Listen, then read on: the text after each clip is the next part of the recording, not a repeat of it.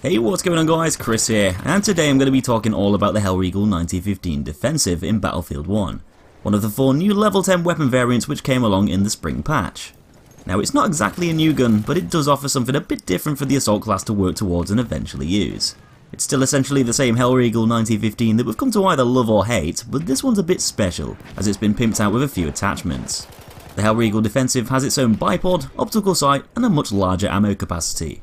And these are all going to reflect on how the gun actually performs on the battlefield. Some of its stats have been changed slightly from the factory variant, and this means that it's going to play out a bit differently. But I'll be going over all of that sort of stuff in a lot more detail later on in the video. Just like the other level 10 variants released in the spring patch, the Hellriegel Defensive has a pretty tough set of requirements that must be met first before the gun can be used. You'll first need to reach assault level 10 and unlock the bog standard Hellriegel factory variant if you haven't already. If you've been playing Battlefield 1 for a while, then you'll probably already have done this. To actually unlock the defensive variants, you'll need to net yourself 300 kills with the Hellriegel factory, which is pretty easy and straightforward. It's going to take quite a few matches of grinding, but it shouldn't really cause too many problems, as the kills are all just going to accumulate over rounds. Pick your favourite game mode, equip the Hellriegel factory, and just rack up the kills. Piece of cake. As for the second requirement, this is the one that's going to cause the most frustration. You'll need to get 25 kills with anti-tank mines, which sounds pretty easy, but in reality, I'm not gonna lie, it's a bit of a ball ache. Especially at the moment with tank drivers being extra careful, as there's a lot of people running around dropping mines all over the place trying to complete this challenge. There's really no easy way of doing this one, and it's probably going to be quite time consuming, but there are a few different methods which I use to maximise chances of getting kills. Now obviously to get kills with anti-tank mines, you're going to have to take on tanks and other land vehicles. Unfortunately, laying down a mine and just shooting it when a guy runs past isn't going to count. So I'd definitely suggest finding yourself a busy conquest server on a map with lots of vehicles and just focus on taking them out. Instead of dropping mines around on a path and just waiting for someone to casually drive over them, probably the most effective method that I found was to be a bit of a stealthy tank hunting ninja. If you can sneak behind a tank and flank its position using some smart use of cover and smoke grenades, providing they didn't see you, you can throw a few anti-tank mines right underneath it, and as soon as it moves, the mines blow up and the tank goes bye-bye. It usually takes a couple of mines to actually destroy the tank completely, so it's always best putting a few of them down together.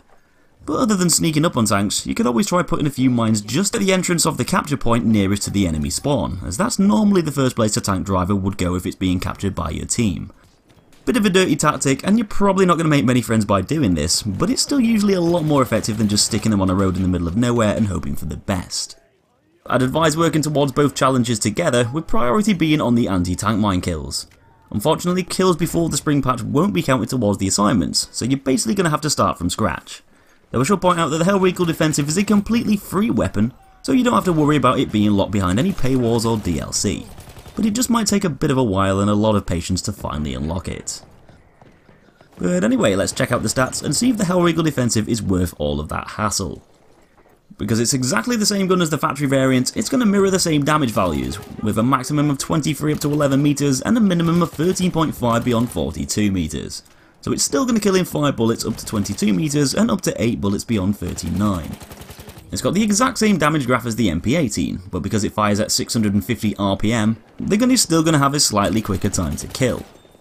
One of the main differences between the factory and defensive variants is the gun's recoil pattern, which has been increased, as the defensive variant's got a vertical kick of 0.4 and a horizontal movement of 0.475, so quite a bit of a jump up in the recoil department, as it's going to be 30% less stable and 20% less accurate. This might mean that running and gunning with the defensive variant is going to be slightly less effective, and so the factory variant still might be a better option for taking up to the front lines and rushing objectives.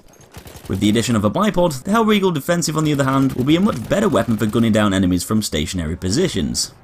It's best to constantly keep an eye out for flat surfaces which are going to be bipod friendly, using ledges, low cover pieces and even the floor as often as you can.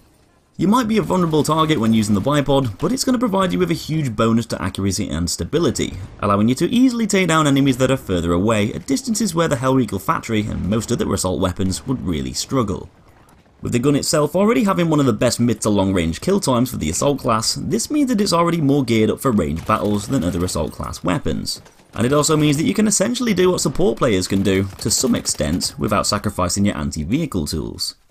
You might be firing weaker rounds than an LMG, but you'll be firing them a lot quicker, meaning the gun can actually kill faster than most LMGs at close to medium ranges, and it still performs quite well at longer distances too, killing at a similar kind of speed to the Hewitt automatic at long range.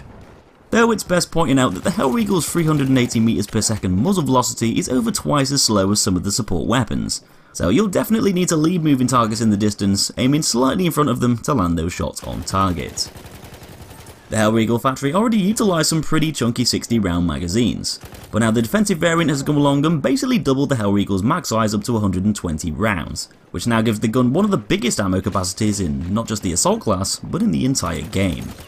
Being able to continuously lay down fire and cut down squads of enemies down narrow corridors in a steady stream of hot lead is what the defensive variant was born to do, and the fact that you rarely need to reload the gun is going to put you in far less vulnerable positions and keep you in the fight for a lot longer.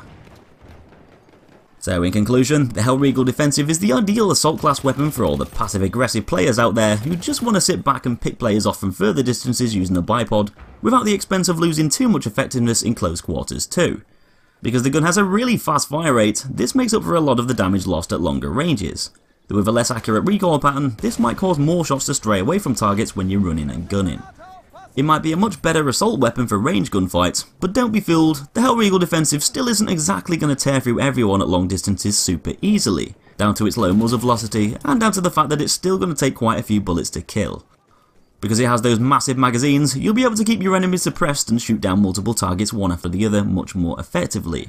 And so long as you take advantage of those additional attachments and play carefully, the Hellriegel Defensive is one of the most versatile, well-rounded weapons that an assault player can equip, as it's capable of tackling with most situations at any range fairly well. But anyway, that's pretty much it for another one guys, thanks for watching, give me a like if you enjoyed the video, and subscribe for loads of new content coming soon. Take it easy, and I'll see you in the next one.